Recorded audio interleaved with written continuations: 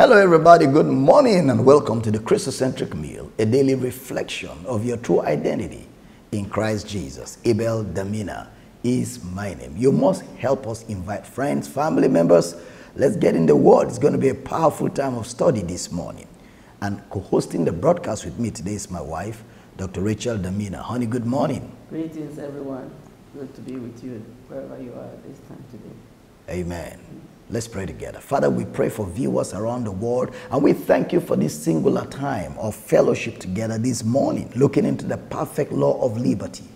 Lord, I pray for everyone that is connected to this broadcast, that the eyes of your understanding be flooded with light, that you will come to a place of revealed knowledge, accurate knowledge, precise understanding, appreciation of God's word.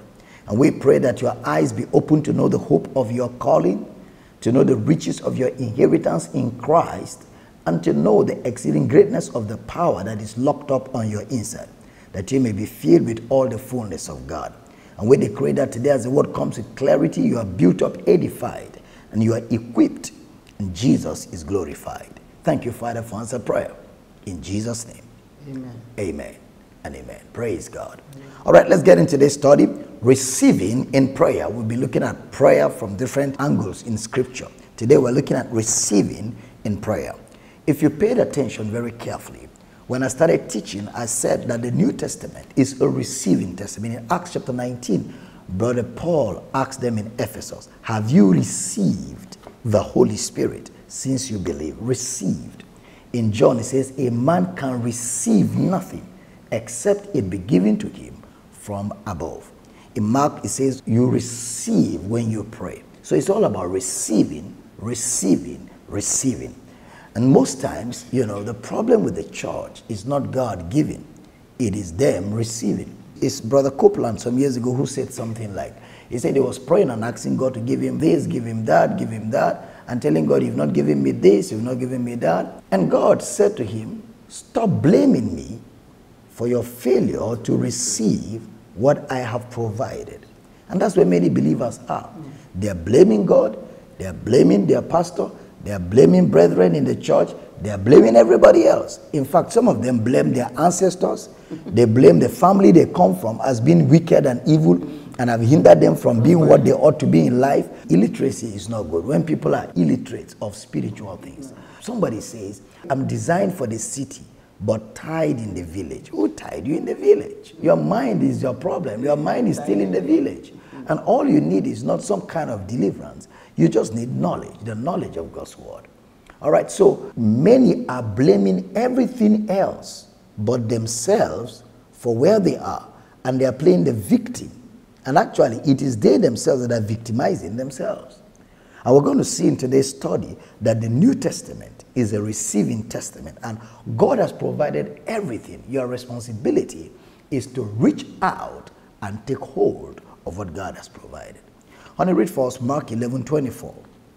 Therefore I say unto you, what things soever you desire, when you pray, believe that you receive them, and you shall have them. So like I said the other day, you shall have them when you believe you receive, when you pray. That's the way we did it. You shall have them when you believe you receive, when you pray. See that? That's the way. So when you prayed, you received at that instance because you believed. Right. So the one that has the responsibility to receive in the place of prayer is the one who is praying. And Jesus makes this very clear. The word responsibility, somebody says, is responding to ability. You have the ability in you, you must respond to that ability on your inside, okay? So, yes, take advantage of it, seize it, and utilize it to get what is yours in Christ. Jesus makes that very clear. Read for us on 1 John 5:14 and 15. And this is the confidence that we have in him, that if we ask anything according to his will, he hears. Remember that scripture, according to his will, he hears us. Yes. Yes. If we ask anything, yes, according to his will, he hears us. Yes. All the time. Yes. His will is to hear us. Yes. Yes. The punctuation there has to be corrected. Yes. This is the confidence we have in him. Yes. If we ask anything comma. Yes, anything, comma. Yes, according to his will, he hears us. According to his will, he hears us. Yes. It's his will to hear us all the time. According to his will, he hears us if we ask anything. Yes, exactly. You see, according to his will, he hears us if we ask anything. God this is our confidence. Yes. When you ask for anything. Yes. That's his will. Yes. It's not if you ask according to his will. No. His will is to hear you when you ask. Right. Yeah. Right. You know, so, and if we know that he hears us, whatsoever we ask, we know that we have the petition that we desire. So that explains it. If we know sense. That he hears us because his will is to hear us. Do you see that? His will is to hear us. So stop being hung up on, I don't know if it's God's will. No. His will is to hear, is to hear when us. you ask anything. And if we know he hears us, which is his will, whatsoever we ask, we know that we have the petitions that we desire of him. So no limitation. You see that? Answered prayer guaranteed. Look at even that phrase. We know that we have the petitions that we desire of him. So it doesn't now say according to his will. No. That you desire. Yes. So it shows that the will there is willingness to hear you. Not his will of what you're asking. Right. What you desire, not what he desires. Right. Yeah. Right. According to his will is to hear you. Right. God always hears us when we make our request. It's in his hearing that we are confident that he gives that which we ask for. Yes. In prayer, we don't have a delay from God. No. It's express. There's no delay whatsoever. Once your mindset is like that, no delay. Yes. No delay whatsoever. With God is express. Express. No speed limit. No traffic lights. Is express with God. James 1:5, 6, and 7. Read for us, honey. If any of you lack wisdom, let him ask of God, that giveth to all men liberally, and upbraideth not, and it shall be given him. Yes. But let him ask in faith, nothing wavering. For he that wavereth is like a wave of the sea, driven with the wind and tossed. For let not that man think that he shall receive anything of the Lord. Let him not think. Now, he didn't say, let not that man think that the Lord will give him anything. Do you even say it? Because the only place where you can waver is when you're wondering, is it God's will? Is it not God's will? And when you're wavering, you can't receive. So you can't receive. Because he that wavereth is like a wave of the sea is driven with the wind. Situations are driving you around. I feel good. I don't feel good. God is happy with me. I feel good. God is happy with me. I'm not feeling good. I don't think God loves me today. You're wavering. Will God answer? Will God not answer? And when you're wavering like that, the Bible says, let not that man think that he shall receive. So there must be a consistency of our confidence in God's consistency to hear us. That's key. Our consistency in our confidence in God's consistency to hear us all the time, which is his will in Christ Jesus. The asking should be in faith. Same as what Jesus said. Believe that you receive them. So you see, God is not upgrading, he's not changing. No. He's not checking if you are okay good enough to receive. Not at all. He said you should believe that you receive it. Right. God is not changing his mind. No, he doesn't change his mind. Wow. And for most of the time, the problem with many believers, including those of you watching, is what you were fed over the years. Yes. You were taught that you must qualify. Right. You were taught that you must meet certain conditions. You were taught that you must be in a certain mode before God can hear you. You've been taught that for years. It has entered your system. Even without thinking, that's what you are working towards. So now you have to unlearn, flush out all that and simply see the scriptures the way it is. That it is God's will to hear you. All the time. Even Jesus said it, I thank you, Father, that you hear me always. He's not different to Jesus. No. Because that's him right there on earth. He doesn't love Jesus more than he loves you. He hears Jesus always. He hears you always. Me too. If he hears Jesus always, he hears me always. Yeah. In John 17, Jesus led a prayer, a high priestly prayer for you. And he said, Father, show them that you do not love me more than you love them. It's in John 17. It's in John 17. That the glory I had with you, I have given them, that they may be one in me, and I in them, and they in us. No more, no less. So if he hears him always, that is his character. It means he hears us all. He won't hear him and change when he comes to us. No. He does not change. He does not find fault. His character is consistently, constantly constant. God's character is to give to all without finding fault. Yes. This means it is our responsibility to receive what has been given. And stop finding fault with your own self. That's right. That hinders your ability. That's right. To receive. You also stop finding fault with yourself. And stop disqualifying yourself. And get rid of anybody around you who delights in making you feel that you are not fit, that you are not good enough. Get rid of such people. Yeah. Because they will build around you an atmosphere of unbelief that hinders the operation of God. God walks through his word and through faith. Satan walks through doubt, fear, unbelief, and circumstances. As Peter looked at the wind, Satan convinced him, and he began to doubt, and he began to sink. So Satan walks through circumstances. He walks through doubt, fear. God walks through his word and faith. You stay in faith by starving doubt, fear, unbelief, which are all products of ignorance. They are all products of ignorance. You starve that doubt. You starve that fear. You starve Satan. The receiving is by faith. That's key. The receiving is by faith. A man that acts and stays in doubt cannot receive.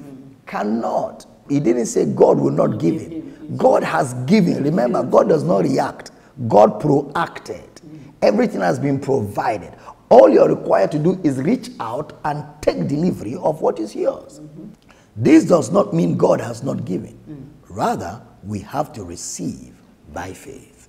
Matthew 21:22. Read for us. All things whatsoever you shall ask in prayer, believing, you shall receive. Believing, you shall receive. That is so clear. Whatsoever you shall ask. Yes. So you see how it negates that mindset that right. If it's God's will, you know, if you ask anything according to his will, that's not according to his will. So whatsoever you shall ask, believing, you receive.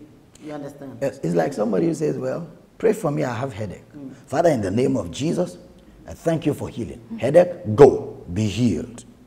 Somebody says, pray for me, I have cancer stage 4. Say, wait first. Let me find out if it's the will of God to heal you. See now, we are qualified. Because in your mind, you cancer is bigger than a headache. And the power needed to heal, that one is in a different grade. Jesus said, which one is easier? To say. In Luke chapter 5. To forgive sins or to heal this man who was paralyzed, bedridden. But that you may know that the same power that forgives heals. I not only forgive this man, but I command him to stand up, take your mat, and go. And the power was present because the word was taught. The word of God is the container of God's power. And God's power is not in grades. You know, grade 1, grade 2. It's the same power. Forgive sins, same power, cleanses you of every unrighteousness, same power, heals your body, same power you use in dominating circumstances and situations, same power. And there is no different requirement for each of them. You know, no. It's the same power given at the instance of the finished work of Christ. The believing is for receiving. When you ask, God gives. However, we have to receive. At salvation, God gave to us Jesus. See that? We received by faith. By believing in his resurrection. So also, when we pray, we can only receive by faith. You see, when you received Jesus, you were not in doubt. Yes. That God wanted you to receive him into your life. Yes. Same thing now, he says, whatsoever you ask in prayer, and all things, whatsoever you ask, yes, believing, you receive it. Yes. So since you were not in doubt about receiving Jesus, in the same confidence, receive whatever you ask in prayer. If you received Jesus without feeling different, but you know you received it. Through the assurance of the word. Because the word says so. Why are you waiting for the pain to leave your body before you believe you are healed? It doesn't add up. Some of you, when you received Christ, the cigarette you were smoking was still smelling all over your body. And some of you, even your breath was smoking cigarette for 1, 2, 3 years after you were saved, born again. And people who met you thought maybe you just finished smoking and you cleaned up. But it's just that the smoke had already entered your system to the point where it had become a part of your breath. But you see, you are saved. It didn't change the fact that you were saved. So why are you waiting for all the symptoms to leave and you feel okay before you say, I'm healed? It means you have not understood how to receive. You receive by faith. No sign, no physical symptom may be available, but you know that the word says so. Just like the pilot will trust his instrument, even if the whole... You know, honey, this is it. In the afternoon, when the weather is dull, okay, it's very dull, and the pilot is about to fly. If you're not experienced in aerodynamics, you're so scared. You're so worried, oh, the weather is looking bad. Why is the pilot flying even though the weather is bad? Thundering, lightnings everywhere, and the aircraft is taking off. You know, it was when I started. Well, yeah. Which I remember. Yes. Then there was the weather was bad. And then, everybody was doing their own thing, and we're like trying to not panic. I don't know whether I was with you, I was traveling, or with one of the girls. Yes. So then they said, why is this? It was all of us. Yes. Myself, yourself, and all the three girls. Then I told who was sitting with maybe you, I said, as far as the pilot did not announce emergency, it means that the plane is okay. Yeah. You remember? Yeah. Then the person said it's true. Because the person leading us did not say, hey, everybody, there's trouble. Yeah. No matter how the plane is shaking, and as far as he's seeing the road and he's not the man is seeing everything. You are the only one that cannot see with your eye, but the man is using instruments, and his instruments are able to read everything. In fact, one of those flights, the pilot said, the weather is bad, we will try to land twice. If we cannot, we will go back. So the guy went, he tried to come down, he went up again. He tried to come down, he went up again and stayed a bit. Then he now said, we will land now, so everybody brace up. We're going to land. And he went, and it was nice landing. Because he's looking at this instrument. You are using physical eye. But that's why we walk by faith, not by sight. That faith is by knowledge. You don't look at the physical, you look at the instrument, which is God's word. Our own instrument is the word of God. So we look at God's word. And if God's word say is okay, my brother, even if everything is looking contrary, you stay with the word of God. Because the word knows how to weather its way through the circumstances. Praise God. So at salvation, God gave to us Jesus. We received by faith, by believing in his resurrection.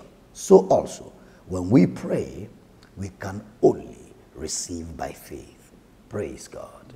Father, we take authority right now for viewers all over the world, especially people that are afflicted by sickness, disease, and the plague of oppression, depression.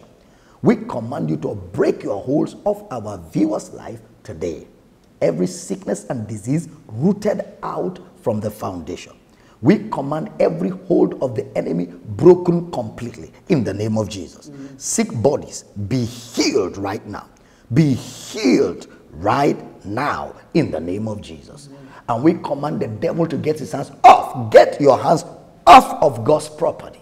And we command your bodies be healed, your mind be healed. We command your circumstances to come under control, and we speak peace over your situation. Receive direction, receive guidance, and receive understanding. Receive solution today in the name of Jesus. Your going out is blessed, your coming in is blessed. Enjoy the goodness of God in the land of the living. Thank you, Father, for answered prayer in Jesus' name. Amen. Praise God. What a blessing to have all of you connected to this broadcast every day, enjoying the word of his grace. You must order for the devotional for yourself, for friends and family members. This is a must-have in your library, along with other resources of this ministry. The announcer will tell you how to order for them and get them, and we're looking forward to hearing testimonies of this word building up within you so mightily that nothing else matters. Just before we go, I only have one more word for viewers out there. Don't forget, actually what you know is what you know. That's right. And it's what to produce for you. So That's know what God has said concerning your desires or your needs, and then apply it. That's right. You begin to receive 100% answered prayer. That's right.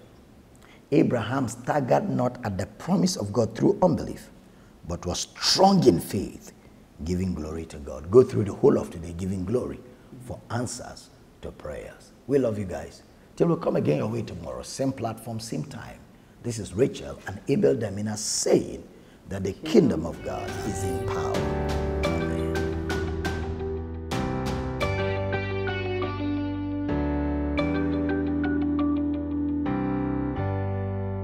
Ephesians 4:9. Now that he ascended, what is it? But that he also descended first into the lower parts of the earth. Verse 10. He that descended is the same also that ascended up far above all heavens, that he might fill all things. And he gave some apostles, and some prophets, and some evangelists, and some pastors and teachers, or pastoring teachers.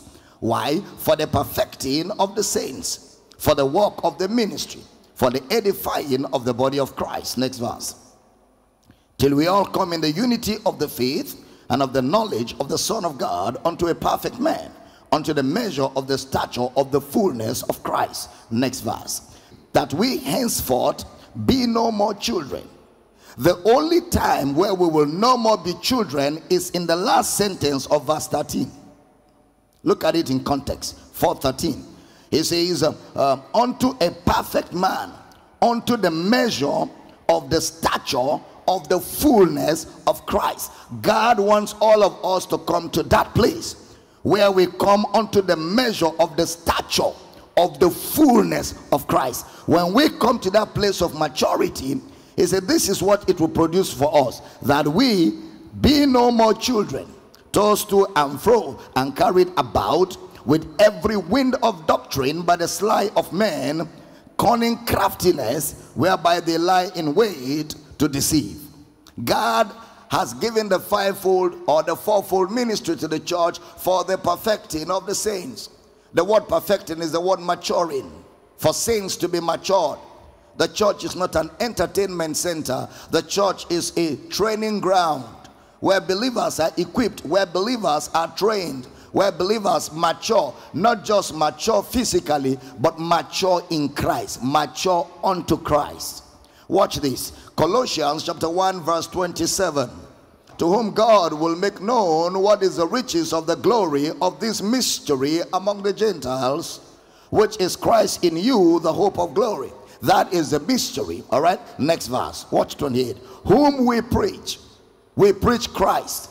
Every time you come here, that's what you hear. Whom we preach. We have nothing else to preach. We preach Christ. We preach Christ, warning every man and teaching every man in all wisdom, that we may present every man perfect in Christ Jesus. When we preach Christ to you, it is guaranteed that we will present you perfect in Christ Jesus.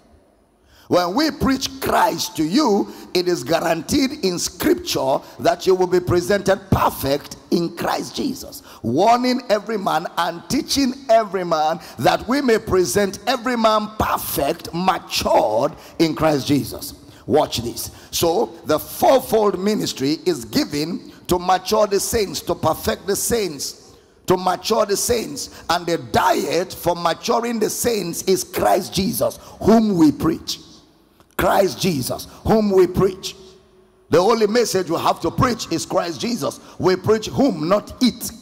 We're not here to preach how to make it. We're not here to preach how to get it. We're not here to preach how to arrive at it.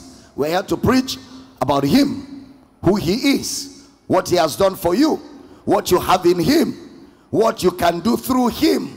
That's the essence of ministry. Now remember, when he rose from the dead, he didn't talk about what happened to him in his death, burial, and resurrection.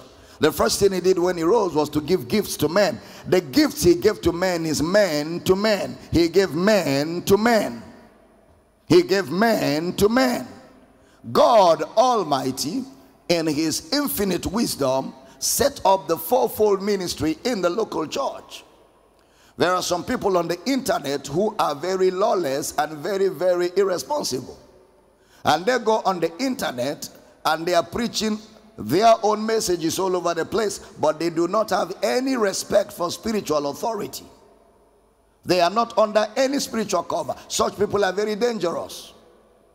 They are very, very dangerous. Don't read their materials and don't read their posts. Before you read anybody's material or post on the internet, you need to find out his spiritual genealogy. Who does he associate with? Who is he submitting to? Who is he relating with? God said, I will bring my sheep to their own fold. To their own fold. It's true that there is the universal church, but there is also the local church. The essence for the local church is so that people can be under authority, so there can be order, so things are not done carelessly. Let all things be done decently and in order. That's the essence for the local church. And the reason why I'm addressing this morning is because we live in perilous times, and as your pastor, it is my responsibility to keep you aware of things around you so that you are not taken captive by any devil. And there are people watching me on the internet and on television who I'm also responsible for their spiritual well-being. And it's important for me to make mention of that. People are saying all kinds of things on the internet, preaching all kinds of things. They even tell you don't need a church. You can just stay at home and enjoy God. After all, God doesn't dwell in temples built with hands. That is true. That is correct. But it is still the same God who gave pastors to the church for the edifying of the saints and for the equipping of the saints. They can be smarter and wiser than God. I'm teaching here. Anybody that is not submitting to a local church or a group of believers or identifying with a believing group where the body of truth is delivered to him is out of order. And anybody out of order is a danger to your spirit, soul, and your body. Watch Romans chapter 16, because some of them say there's no need for the local church. Everybody can just stay at home and serve God on his own. Romans chapter 16 verse 1. I commend unto you Phoebe, our sister, which is a servant of the church. So if there is no local church, where was Phoebe serving? If there is no local church, where was Phoebe serving that Brother Paul commended that she was a servant of the church? Which is at Cenchrea. Next verse. That you receive her in the Lord as becometh saints. And that now this was a commendation to another local church where Phoebe was visiting. And that you, sister, in whatsoever business shall need of you, for she had been a succorer of many and of myself also. Next verse. Greet Priscilla and Aquila, my helpers in Christ Jesus. Next verse. Who have for my life laid down their own necks. Unto whom not only I give thanks, but also all the churches. All the what? All the churches of where? Of the Gentiles. He is not talking about the universal church. He's talking about local body like Power City. Amen. So anybody that does not belong to a local body, first of all, is dangerous. Number two, he's out of order. And number three, have nothing to do with him. He's risky. He's out of order. Praise God. I'm teaching here. He's out of order. In Acts of the Apostles, when the apostles themselves were threatened, they went back to their own company. They had a company. They had a group they belonged to. Nobody can just be isolated. The Bible says any man that isolates himself rages against all judgment. The Bible says he that wandereth out of the way of understanding shall dwell in the congregation of the dead. God is the one that places people, lonely people, the solitary, in homes. This is a spiritual home where believers are equipped and edified. I thought I would hear powerful amen. I needed to clear that. He gave gifts to men for the perfecting of the saints.